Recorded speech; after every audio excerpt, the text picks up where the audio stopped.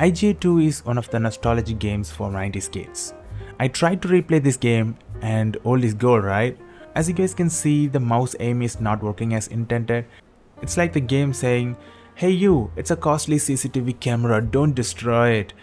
And don't kill the enemies, these people are innocent. And yes, I'm trying to aim properly, but it's moving everywhere except the targets. So let me show you guys how we can fix this.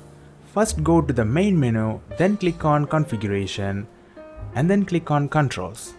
From here, there is an option for mouse sensitivity. Nowadays mice comes with a high DPI, allowing you to change the mouse speed with click of a button. So we don't actually need the poorly optimized in-game option.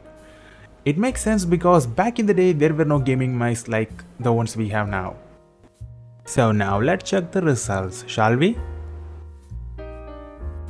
This time we can shoot properly and the aim has improved a lot.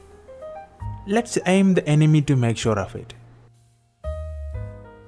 Wait a sec, enemy will open the door for us, we don't have to use the key. Yeah.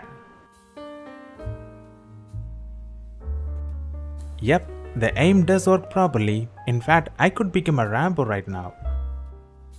But for some of you, it may still not work as intended. For those cases, I have another solution you can try.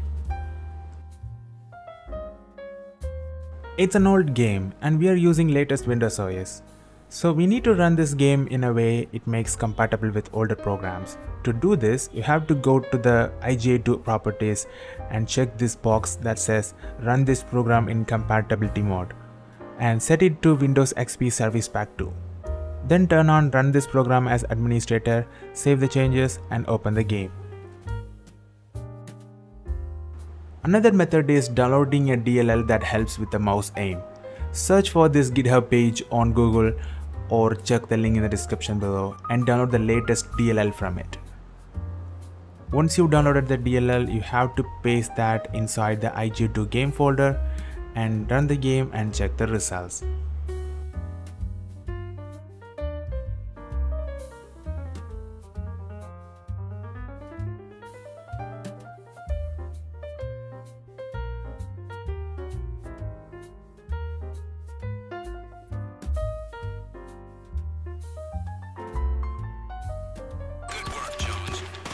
Super cool, right?